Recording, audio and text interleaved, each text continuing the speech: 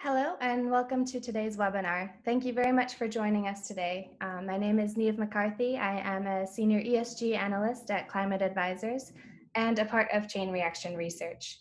So today we are joined by Chris Wiggs from Aid Environment and Gerard Rake from Profundo, both members of the Chain Reaction Research Consortium. Here with us today, we also have Eleanor Spencer and Clara Mello from the SPOTT initiative at the Zoological Society of London, as well as Mark Kenber from Orbitas Finance. Our panelists will discuss how financiers can analyze a broad range of risks associated with companies that operate in Indonesian palm oil, as well as their downstream supply chain impacts. So let's start now with a brief overview of today's webinar. We'll be covering a variety of different resources and methodologies for analyzing risks in the Indonesian palm oil sector. So first, Eleanor will start with a presentation on the role of transparency and data. Then Chris will walk us through deforestation monitoring, followed by Gerard, who will cover the financial risks in company supply chains. And finally, Mark will discuss the recent findings of Orbitas Finance research into stranded assets risks related to climate transitions. You can see our lineup of speakers here and note that all attendee microphones will be muted during the webinar. Please do remember to submit questions throughout the presentation using the Q&A option in your Zoom control panel. Finally, a recording of this webinar will be made available by email to all registrants within the next few days. So with that, let's pass it on to Eleanor to talk about transparency in the palm oil sector. Great, thank you. Hi, so my name is Eleanor. I work for the Zoological Society of London, ZSL. It's an international conservation charity. And in this presentation, I'm just going to give a kind of brief overview on the importance of transparency and disclosure in the Indonesian palm oil sector, and a bit of an introduction to what we do through SPOTT. So as everyone here is obviously aware, the production of soft commodities in tropical regions has long been associated with various environmental and social issues. Deforestation and the degradation of tropical forests is a particularly vital one to look at, and one that underpins a lot of the other issues, whether you're talking about climate change or fires and haze, looking at biodiversity loss, or the loss of local community access to their lands and to ecosystem services. So deforestation is quite a useful lens to come into this from. And although 2020 was meant to be the kind of big year of success and change on deforestation, unfortunately, we've clearly seen that's not happened. A lot of the 2020 commitments that were set have not been met, and forest loss has been accelerating globally in recent years, with last year one of the worst years on record this century for tropical forest loss. Next slide, please. So just to give a little context to that, this is data from the University of Maryland and WRI. And as we can see, the last year was the third highest tropical forest loss rate in primary tropical forest, since 2002. And all of the highest years have been within the last 5 years. And in Indonesia, we can see that there has been a kind of opposite trend in recent years, that forest loss has been decreasing consistently for the last 4 years. And this is absolutely something that we need to celebrate and to recognise. But at the same time, we can't get too complacent. It's still the fourth highest rate of primary tropical forest loss in the world. We still lost around 250,000 hectares just of primary tropical forest in Indonesia last year. And there are various kind of trends and upcoming potential issues that we need to keep an eye on, which may mean that we see this rate start to creep up again. For instance, the high CPO prices at the moment, the introduction of the omnibus law last year, the food estate program in Indonesia, and the drive for biofuels, I think are all factors that we need to be carefully considering when we're looking at these trends. Next slide, please. So to understand these trends a bit more and how key stakeholders can engage with the industries behind them, it's important to look at what companies in specific sectors are committed to and to what they report to be doing. And this kind of transparency is a key first step towards sustainability. And arguably, we shouldn't still be on first steps after several decades of deforestation and other issues. But unfortunately from the data, we see that in a lot of cases, we still are at that first step. This infographic is just looking at some of our palm oil assessment results from last year, which I'll explain in a bit more detail in a second. But it's really just to focus on the fact that NDP has been pushed for the last decade or so as one of the kind of key commitments that companies in the palm oil sector need to make to zero deforestation and other elements of NDPE. And yet from our results last year, looking at 100 companies, we see that although the majority have strong zero deforestation commitments now in place, there's still around 30% of them that don't, and less than half of them are reporting clear actions on how they're monitoring deforestation, which is kind of a basic measure of looking at how they implement these commitments. So just to make the point really that in a lot of cases we still are at that first step on just transparency. Next slide, please. I won't dwell on this, but just to make the point that obviously we're not just talking about zero deforestation here, it's one of many issues, but across all the different environmental, social and governance issues that we look at through SPOTT, we see the same trend that on average, most companies are not being transparent on these issues yet. Next slide, please. So I'll just give a little bit of context to SPOTT and what we do. So SPOTT is a project of ZSL, of our business and biodiversity team. And it's a free online platform launched in 2014 to look at the quality and the transparency of company disclosure in key tropical forest risk commodity sectors on key ESG issues. So we look at palm oil, timber and pulp and rubber. On the palm oil side, we cover 100 companies that are upstream in the supply chain, so producers, processors and traders. And we provide information on our assessment of their public disclosure on key issues to help key stakeholders such as their investors, their lenders, their downstream buyers and other NGOs to leverage this data to really improve their engagement with those companies, to hold them to account on their commitments, but also to support them to push for better practice on the ground as well. Next slide, please. So I won't go into too much detail, but on the palm oil side, we cover 180 different indicators across 10 categories of ESG. And as I said, the focus here is on transparency. So we're looking at what companies report publicly on their websites and their reports, etc.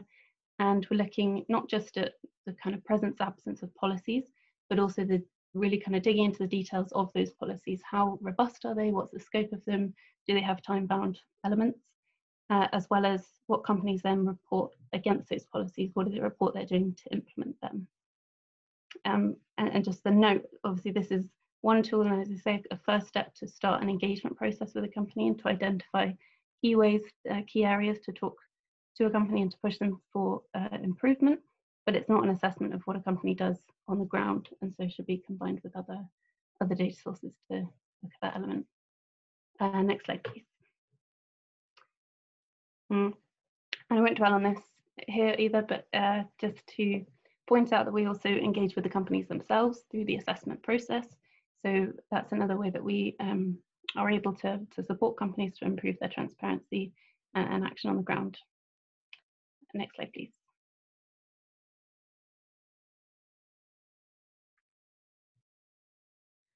So I'll now just focus in a little bit on our results from last year, looking at palm oil in Indonesia. That's the focus of today. And I think it's important when we're talking about Indonesian palm oil companies to be clear what we mean by that. Here we've just split the data from our assessment last year into two. So on the left is companies that are headquartered in Indonesia, whereas on the right is companies that operate in Indonesia but are headquartered elsewhere. And it's interesting, once you make this split, you can see there is really quite a significant difference that we're seeing in the results on average between those two groups, with companies that are headquartered in Indonesia generally a lot less transparent than the average, whereas those that operate in Indonesia but headquartered elsewhere generally more transparent than the average across all those categories. Next slide, please.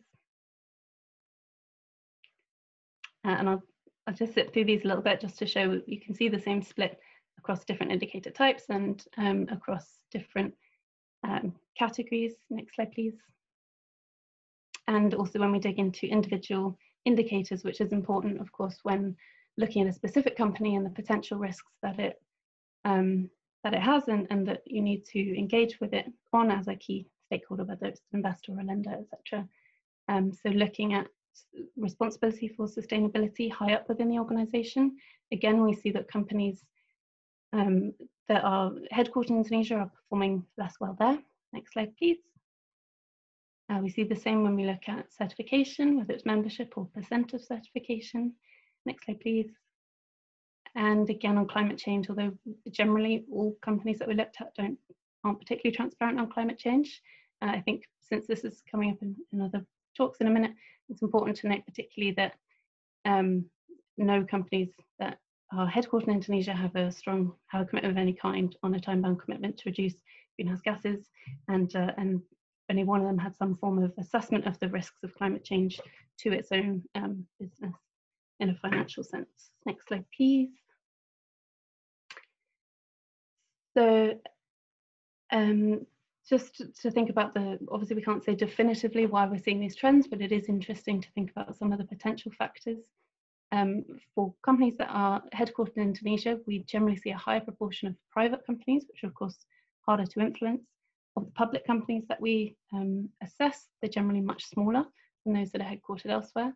They perhaps have less capacity to engage on sustainability and to improve their transparency. And they also generally engage with us less, which obviously means, has an effect potentially on their ability to improve their score, but also is perhaps an indicator of reduced engagement in general on sustainability with NGOs and with others more broadly. So next slide, please. I'll just, to kind of wrap up on that, I think it is important to note that although, as I've shown, we're generally seeing national Indonesian companies are less transparent than the average, we are also seeing a significant improvement in their scores quite rapidly at the moment. About a quarter of them last year improved their score a lot on SPOTT, and one of the biggest increases that we saw was an Indonesian company. But in general, we're seeing that the palm oil sector is becoming slowly more transparent, but it really is too slow. We're at about 42% on average across these 100 companies, and it's 2021, so it's really too late. And we really encourage investors, lenders, buyers, other key stakeholders to look at companies both on this broader kind of comparison across an industry, across a country, and to kind of dig into the different ways to split that data, but also to look at the detail at an individual company level and to pursue a strong engagement with any companies that you invest in or buy from in order to push them to improve their practices on the ground and to hold them accountable to the commitments that they do make through their policies. And I will stop there because I'm aware I'm going over time. Thank you.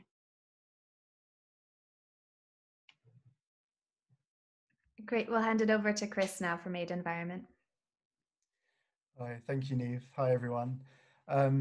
So I work for Aid Environment, and with Profundo and Climate Advisors, we are part of the Chain Reaction Research Consortium. I'm just going to talk briefly about practically how we do the sustainability analysis of companies, and then I'll pass over to Harad, my colleague, who will talk about the financial analysis. So Aid Environment has been working in Southeast Asia for over 10 years, and really our focus has been on stopping deforestation. And we always believed that the best way to do that was to have the most thorough understanding of the landscape in Southeast Asia as possible. So along with our partner organization, Earth Equalizer, we focused on trying to work out where the concessions were, who operates them, which corporate groups those concessions belong to, and then sort of monitoring those concessions to determine where the deforestation was taking place. And in the last 10 years, we've amassed a concession database that covers almost 20 million hectares in Indonesia, Malaysia, and Papua New Guinea. We've then worked out who owns those concessions, and we map and monitor 526 corporate groups. So in practice, what that means is we can, using various monitoring tools, can work out where the deforestation is taking place. We overlay that with our concession database, and we know whether deforestation is within inside concessions or outside of concessions. And then from that information, yeah, we have a pretty good understanding of who is responsible for the deforestation. Next slide. So then it's not just knowing whether it's inside or outside of a concession, you have to know who's responsible and who owns it. Ownership data in Indonesia, Malaysia, and Papua New Guinea is publicly available, so it's relatively easy to work out who is the biggest shareholder of a plantation company. It's then doing a lot of corporate research to work out the sort of business relationships, family, personal relationships between companies, so you can work out sort of where the ultimate beneficial owner is and the sort of power structures of these concession companies. And this table chart that you can see shows the ownership structure of a Malaysian company. So we detected deforestation on a concession in Malaysia, and then by putting all our information together and analyzing who is the sort of power player behind this deforestation, you can sort of put the corporate ownership structure together and work out how you can influence this business and stop the deforestation. One of the most effective ways since the implementation of no deforestation, no peat, no exploitation policies has been using this supply chain approach. And the way to link it to international supply chains is via public supply lists or trade data. So you can see where the plantation and the mill is selling to and link it to these companies with NDP policies. Next slide. So you can do all sorts of analysis on this data. You can work out who the largest deforesters in the region are, and that's what we did with this slide. This shows data from 2020, so the biggest deforesters, the green figures, and then linking it to international supply chains, and you can see some of the companies implicated on the right. Next slide. You can then, as well as identifying sort of companies that are active in deforestation, you can run analysis on particular markets, particular geographies. So last year we analyzed the refining capacity in Indonesia and Malaysia to work out how much of it was covered by NDP policies, and found that 83% was, that reduces to 78% when assessed against certain KPIs. You can determine who the biggest leakage refiners are, and you can analyze specific geographies like South Korea, Japan, China. And that deforestation data all just comes from having a really in-depth knowledge of land use in Indonesia and who's responsible. And that's sort of where it all comes from. Next slide. You can also do sort of a slightly different analysis. This is a map from a stranded land paper that we wrote a couple of years ago, which showed that there was 6.4 million hectares of forest and peatland remaining within site concessions. And you can then analyze changes and decreases or increases in stranded land, or HCV areas, HCS areas. And from that, you can help inform some government policy, some of industry commitments to recovery. And that's sort of what chain reaction research is sustainability research is based on. It's sort of that kind of analysis. I'm happy to answer questions about this at the end, and I will now pass over to my colleague Gerard to talk about the financial analysis. Yes, thank you, Chris. Well, we had, as partner of chain reaction research, we built on the knowledge at Profundo. We built it on the knowledge of aid environment, in particular the supply chain transparency, which we try to give to investors. And within the sheets that I will present, I would like to focus on 3 important points. That is the various types of financial risks in the supply chain. Secondly, I like to talk about a profit chain analysis. Who is earning the money in this supply chain? Probably also then facing the highest risk. And I like, in that context, I also like to talk, okay, who can pay for a better execution of an NDPE policy in the supply chain of palm oil. Well, if we look to this sheet, this is a list of the various financial risks that are relevant for financiers. in case of deforestation. There is stranded asset risk. That is in particular very important for the upstream companies, for the plantations. We can make a calculation of that as a percentage of the enterprise value. We have market access risk. If plantations are excluded from supply chains, from traders because of deforestation, they can lose sales and they can lose earnings, EBITDA. Also that value you can calculate. There's regulation risk. That happens in all levels of the supply chain. Policy implementation costs, I will come back on that later in the context of who is earning the money in the supply chain of palm oil. Then we have financing risk. Yes, there is a risk, increasing risk, that investors, they need to be more open on their supply chain. Companies need to be more transparent on the supply chain. Investors, there is in the European Union, there is a sustainable finance directive regulation, so there must be much more transparency on supply chain. Probably some investors will not be able to finance certain parts of the chain anymore, and that can impact the cost of capital. Of course, with a market access risk leading to lower EBITDA, there's also an impact on the net debt EBITDA of a company, and that also can further increase the financing risks. This can happen in the whole chain. Next slide, please. Particularly very important for fast-moving consumer good companies. They are not so much confronted with stranded asset risk. They don't have plantations anymore. They are also, market access risk is also, let's say, a little bit mitigated for these companies. That's why we have looked at the reputation risk, and that's quite a new field. And we have done some research on that. We had a report out on this 2 years ago, and that's mainly in the whole context of the 2020 zero deforestation deadline. And increasingly, investors are looking to this, looking to reputation, also, of course, in relation to the regulation for investors I just mentioned, for instance, for investors in the European Union. And this table is quite interesting.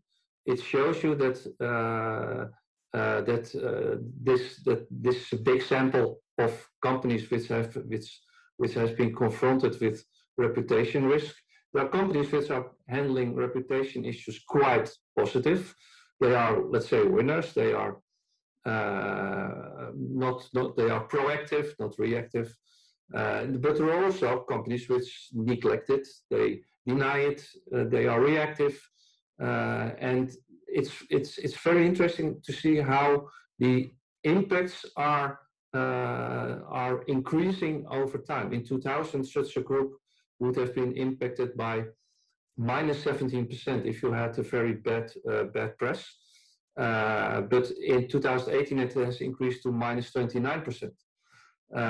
So probably that is due to social media. For the winners, exactly the same.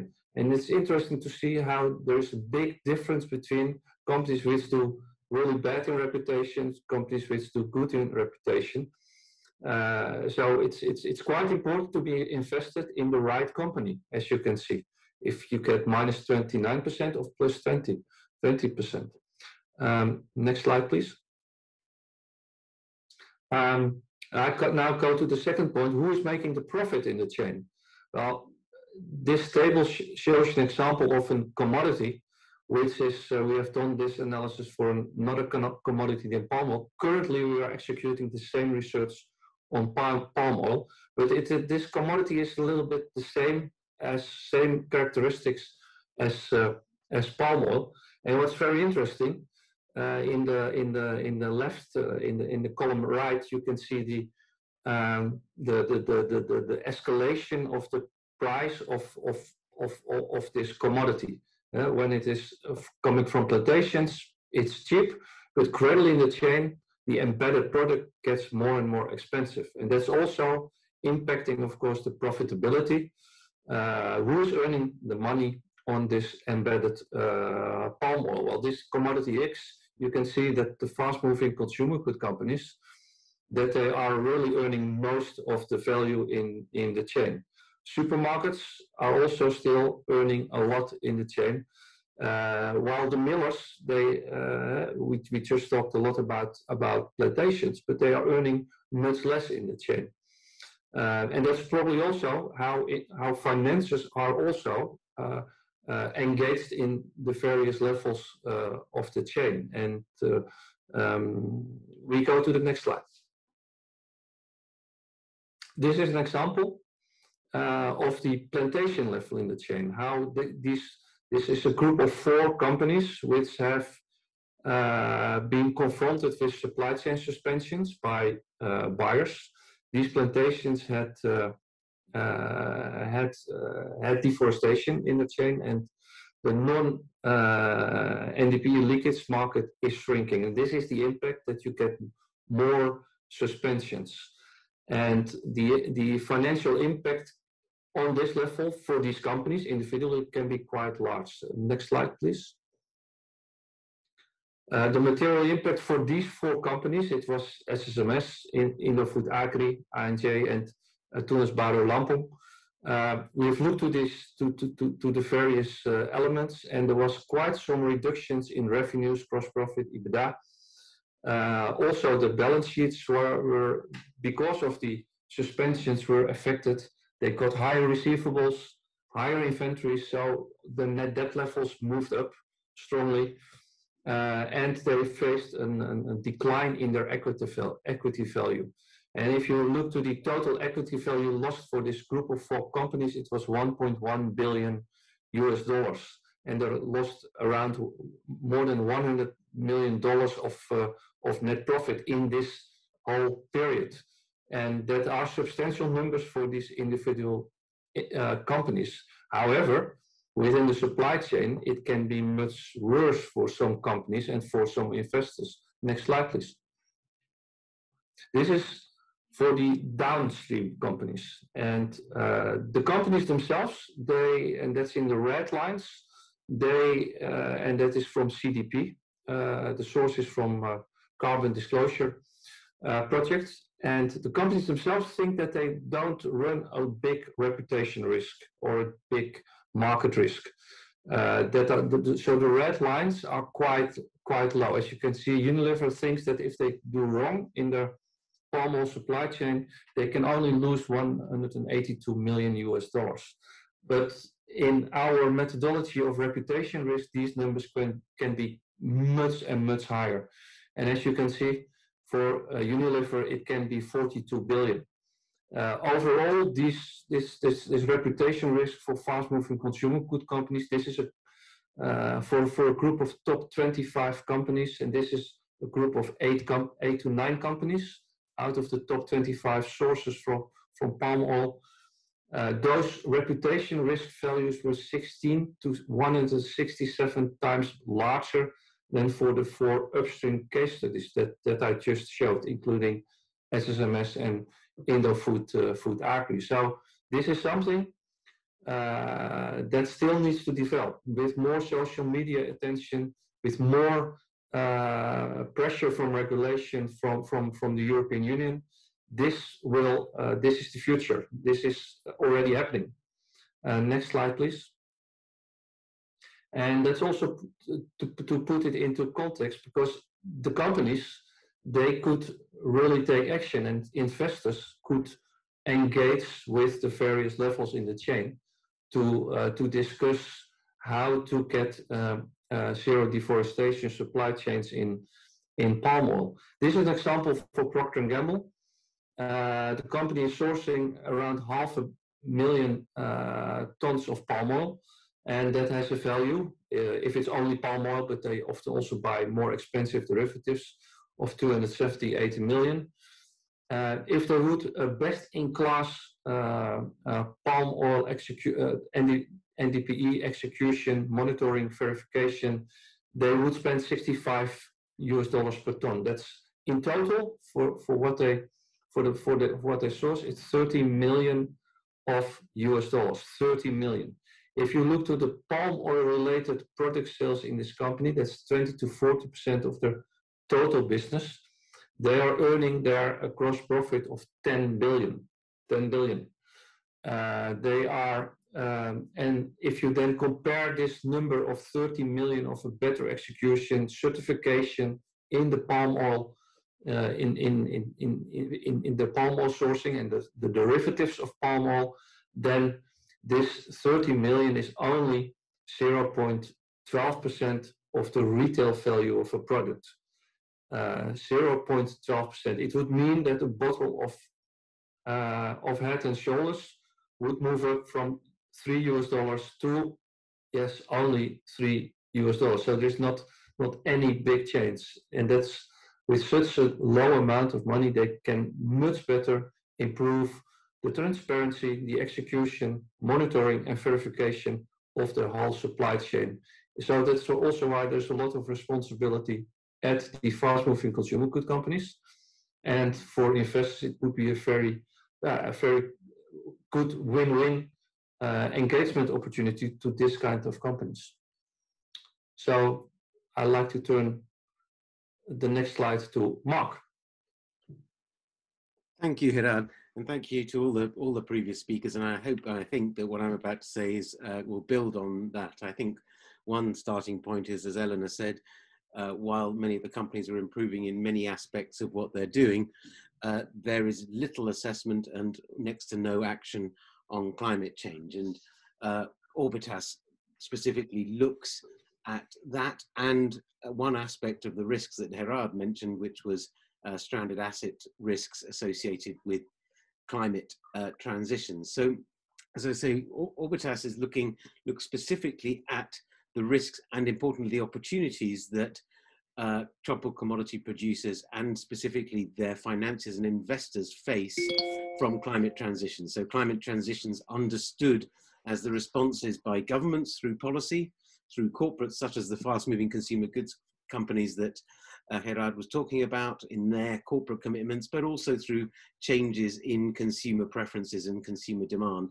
And those together, under a range of different scenarios, impact on the whole of tropical commodity value chains. And we look specifically at the upstream end of that.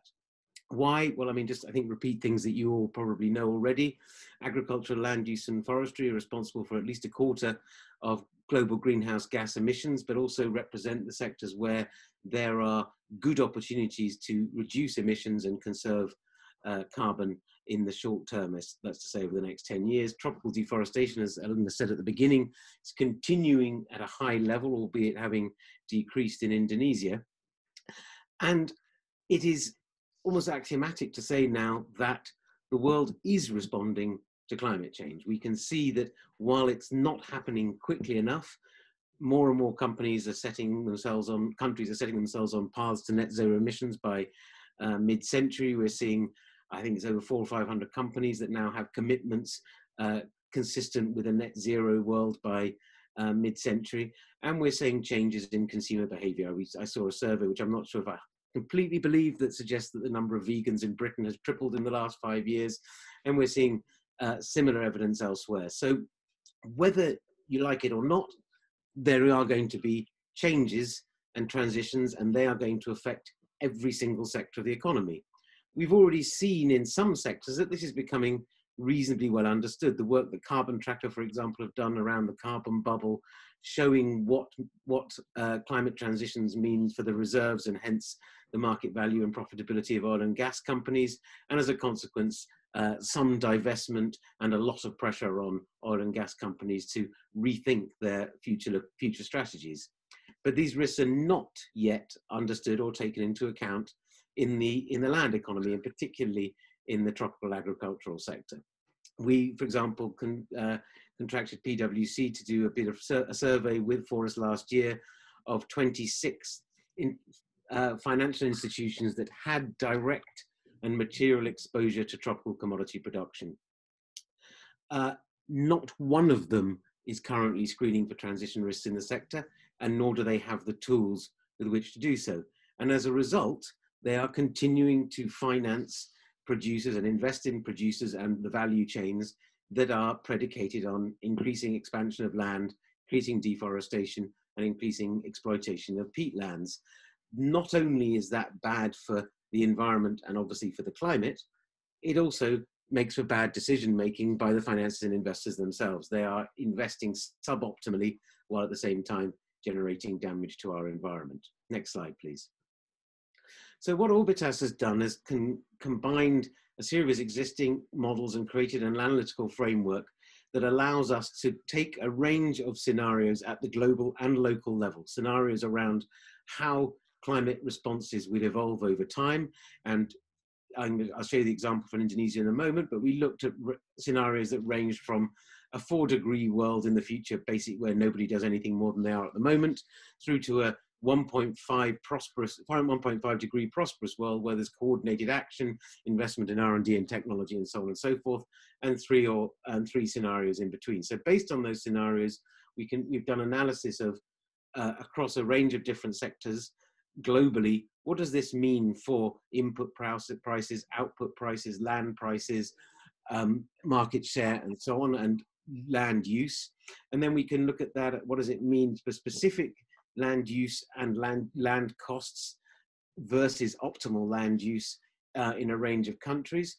Take that, look at the industry level, so the sector as a whole. What does this mean for profitability, output, inputs, costs, and so on within industries? And then look at specific companies and assets to look at how exposed they are to transition risks and how capable they are of responding to them, but at the same time, how capable they are of responding to the fairly substantial opportunities that also exist in the context of climate transitions.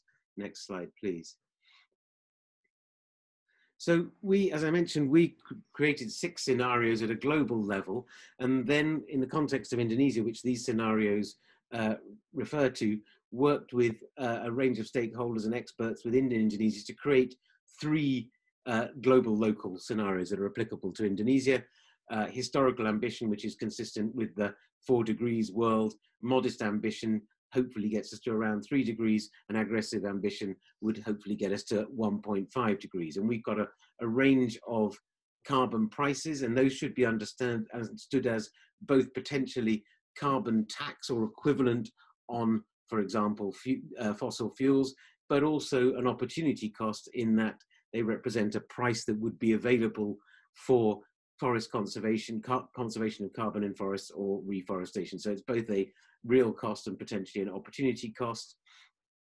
Direct restrictions on access to forested land and protected areas. And you can see in the aggressive ambition scenario, protected land is significantly greater than it is currently. Specific Indonesian land use restrictions on conversion and whether they apply to only large-scale producers or also to smallholders. And that, I think, as all the panelists and all those on the webinar will recognize, there are getting on for 1 million smallholder palm producers in Indonesia. And as in many countries, smallholder farmers tend to be ignored by or excused from policy, but whether they are or not makes a huge difference on the outcome. And then as a final variable is demand for bioenergy. Next slide, please. So we take those 3 scenarios and look at them within the context of a range of different types of Indonesian palm oil companies, from large agri-businesses that have complete value chains through to individual plantation owners or millers or refiners or traders. And you can sort of using a sort of SWOT table, break down the sort of risks and opportunities that companies are facing. So we've found, and I'll go into a little bit more detail of this in a moment, on the opportunity side, there is hardly any biogas capture, and mainly methane capture and use in cogeneration. Perhaps 2 to 3% of the potential is currently being taken up.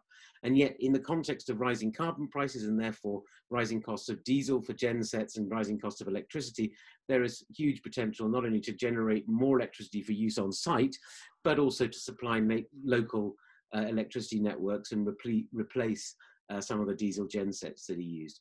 There are also, and this is not unique, but is special to the case of palm, there are unlikely to be substitutes anytime soon. And given that, as we've seen, palm oil, as Gerard mentioned, palm oil in one way or another is in 40+% of the products that Procter & Gamble produce.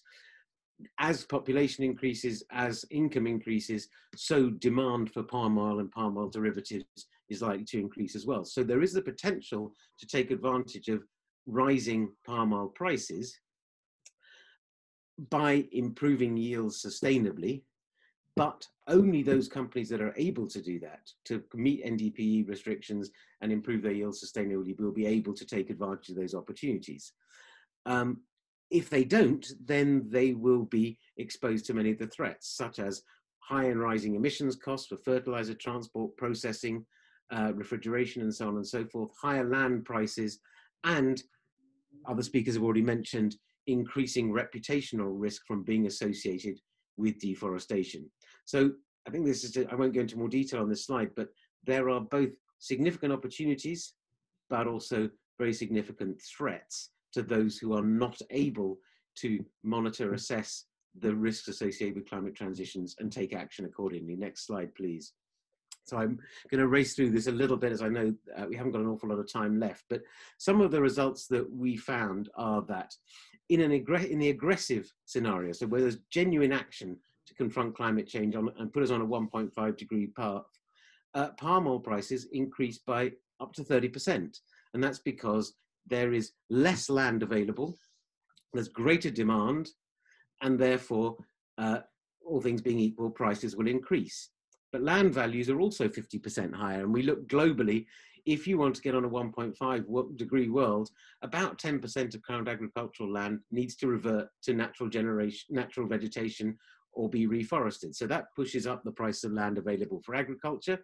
As a result, palm yields have to be higher if you're going to meet that demand with those prices.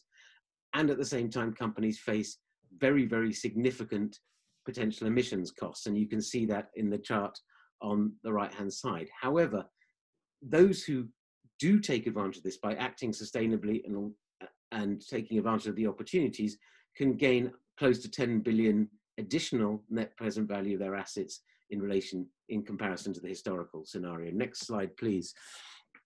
And so as I say, there's this 9 billion opportunity, but to take advantage of that, the companies have to invest in sustainable yield improvements, not only on their own plantations, but also on those of their suppliers, many of whom will be smallholders. They have to take advantage of the non-palm oil opportunities, as I mentioned, biogas capture and cogeneration, and continue to be investing in R&D. And that, from the final slide, please,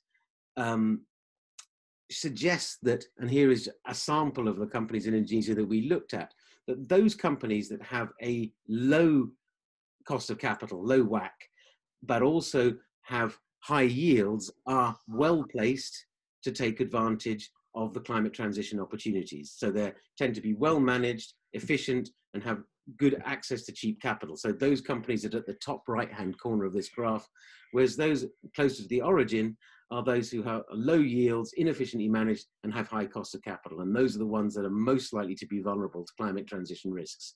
However, as I said at the beginning, financiers and other capital providers are not yet taking this into account. So probably do not look at these companies in the way, or look at their vulnerability to climate transition risk as they do their calculations and assessments of risk and return. Thank you. Great, thank you so much to all of our panelists for such insightful presentations. It was great to see the analysis from all of these different perspectives, and I'm sure our audience thought so as well. I'm really looking forward to hearing more from you guys in the question and answer session. Remember to all of the attendees that the Q&A is open, and feel free to submit your questions in your Zoom control panel. So we already have a few questions that came in. The first one is, how does the materiality of risk compare with the materiality of this sustainability investment? And this is a question for both Gerard and Mark, so maybe we'll start with you, Gerard. Yes, thank you for the question. The investments in a better sustainability in palm oil, and then well, we translate it into a better NDPE policy execution, monitoring, verification. We have looked at that from what does it cost for a fast-moving consumer good company. Well, that's also the example of Procter & Gamble that we had. The costs of this improved policy on the palm oil supply chain is really dwarfed by the reputation risk that a fast-moving consumer good company is experiencing, and that is tenfold of the investments that the company should do, and that's why it's such an enormous win-win opportunity for fast-moving consumer good companies. The fast-moving consumer good companies can, with the good behavior, they can gain a lot in the share price, in lower financing costs, in a higher EBITDA, while the investments in a better execution are very non-material. So that's a very clear win-win. Great, thank you so much. Mark, do you have anything to add? Yeah, thanks, Niamh, and thanks, Gerard. I think that there's a big difference between the fast-moving consumer goods and the upstream suppliers, as you yourself mentioned in your presentation. The risks to the upstream plantation owners and producers are significant, up to 19 billion in lost value. The opportunities are also material, but the investment costs are much higher than is the case for the fast-moving consumer goods company, and that requires, therefore, not just a reliance on private sector finance, particularly in the case of smallholder farmers, many of whom don't have access to conventional capital markets. It will be the companies that buy from them who will need to finance them, but also public sector investment in R&D, accelerated replanting with the necessary insurance and support in place for smallholders. Obviously cannot say, well, I'm not going to produce for 3 years while I replant. So it's going to require a sort of cross-sectoral effort, will require significant investment, but it's an investment which, as Gerard says, the fast-moving consumer good companies, because of the reputational risk, are going to demand sustainable inputs. And therefore, it's not going to be just a question of do you make more or less profit. You will see your access to market severely constrained, if not curtailed altogether, if you are not producing in a way that meets the supply requirements of those consumer good companies. Great, thank you, Mark. So we have a couple of questions here on the RSPO, so I'll combine them here for Eleanor on transparency. So how does the RSPO address transparency? Do you have any ideas for improvement? And in general, what other ideas do you have for increasing both data availability and transparency in the sector?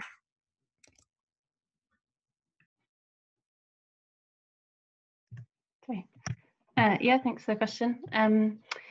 So we do, through the SPOT assessments, we do look at RSPO certification. It's quite a big component of what we're looking at on companies' public reporting.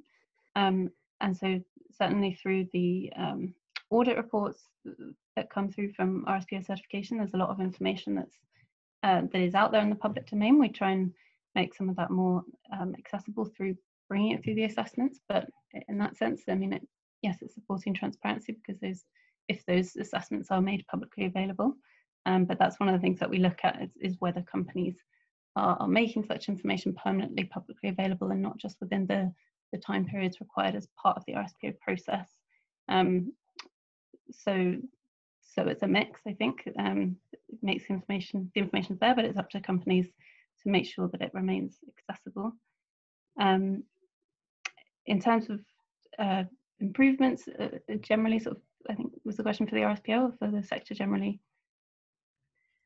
Both. Do you see improvements that the RSPO could make in terms of increasing transparency, but do you also see in general in the sector any other opportunities? Yeah, okay. Yeah, I mean, there's obviously, I think I partly is answered by the first part. I think it is up to companies to make the information publicly available. There is a lot that comes through the process of RSPO certification, but it is, companies do need to make that choice. There's also obviously in some cases restrictions that are beyond companies' control necessarily, that come perhaps from a national or local government level. So it's not all necessarily kind of owned by one actor. And I think in terms of kind of strengthening the RSPO, since we're talking here about engagement with the financial sector, I think it's important to note that financial sector actors need to push much more and to be more involved in processes like the RSPO to have their voice heard and to push for improvements and represent that sector in that space. I could maybe add to the RSPO discussion, if that's okay. Great, thank you. It has been really difficult with the RSPO for them to deal with some of the big issues in the sector, particularly around transparency. They have, to their credit, tried. They've expanded their membership rules to try to address the fact that the ownership structure of companies is often very complex. But it hasn't really been sufficient, and that's not necessarily the RSPO's fault. Like, one of the issues we see in the sector is that a lot of companies will use secrecy jurisdictions to hide ownership of companies. So as a organization, NGOs, researchers find it incredibly difficult to prove ownership of companies, and to expect the RSPO then to also find a way to deal with that is, it's maybe too much of an ask. But some of these issues are being addressed in the complaints system. So you will see, if you look at the case tracker of the RSPO website, you will see that NGOs or CSOs have specifically complained about companies or lack of transparency, claiming that there's ownership overlap when there's really no evidence, but there's indications, and the RSPO complaints panel are trying to find a way to deal with that. Usually it's by requesting ownership documents, and then often there's like a stalemate because the company refuses to do that in the complaint system, and then the complaint system operates under ethos of transparency, so the complaint just sort of sits there. So if you look into some of the streams in the RSPO, the complaints, the compensation, the grievance mechanisms, you will sometimes see these issues being addressed, but the RSPO has its systems. And I hope that some of these can be addressed via the complaint system. And then if you sort of have a breakthrough, then it often happens with the RSPO that it follows that will result in the Secretariat changing rules via its own processes. But there are mechanisms for, I'm sure, attendees here today to submit resolutions with the RSPO, submit complaints, and the RSPO really does depend on stakeholders engaging with the sort of systems they have in place. So, yeah. Great, thank you so much. Our next question is, what do you think the best way is to ensure a global demand for sustainable cargo, and not only putting pressure from the European Union and countries like New Zealand? So this one, I think, let's start with Chris, and then whoever else would like to can jump in.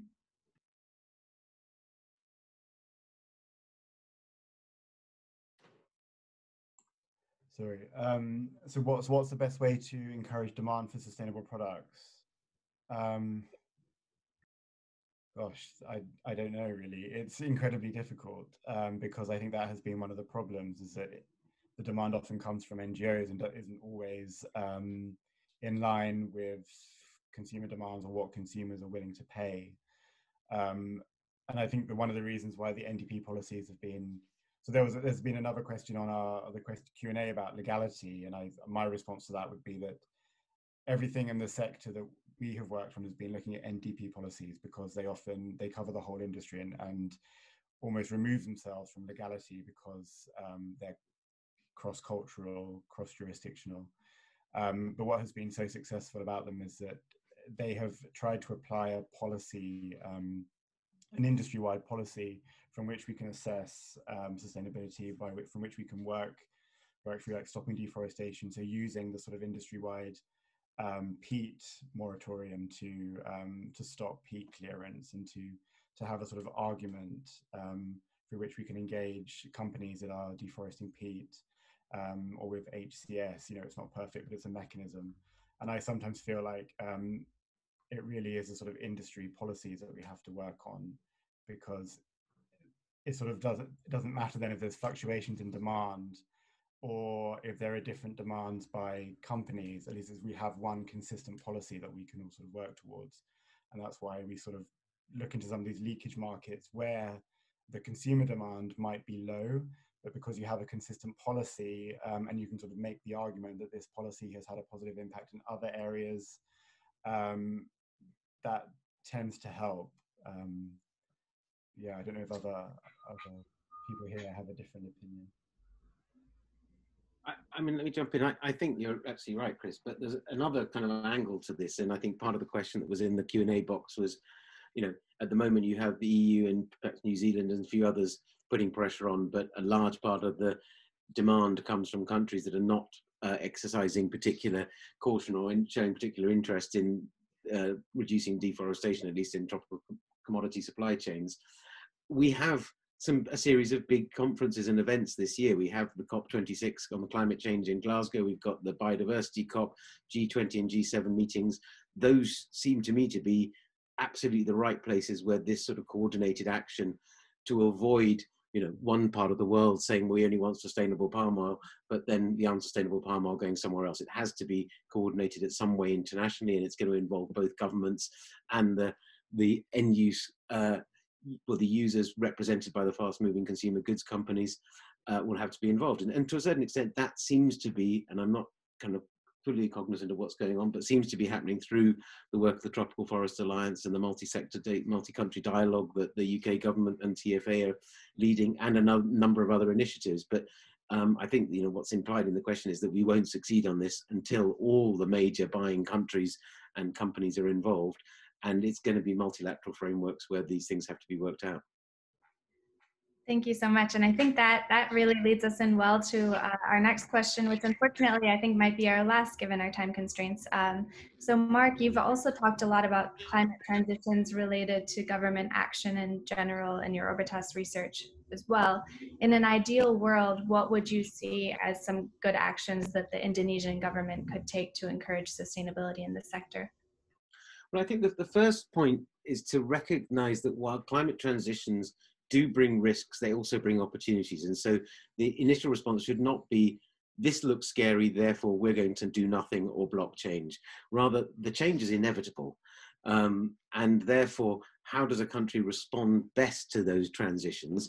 And it's by looking at the opportunity side and what do the governments in terms of regulation, but also in terms of support.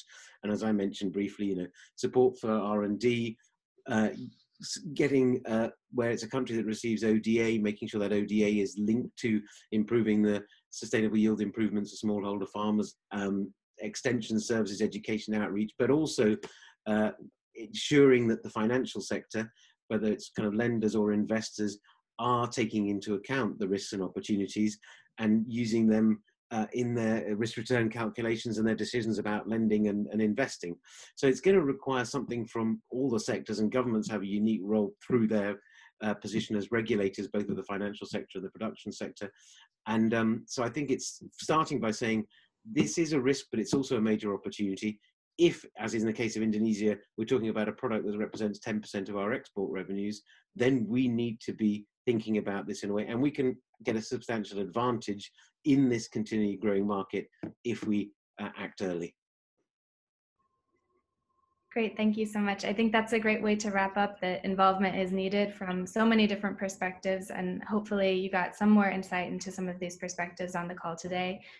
Thank you so much for your time. We really hope that it was interesting and informative for you, and we're really looking forward to seeing you on our next webinar.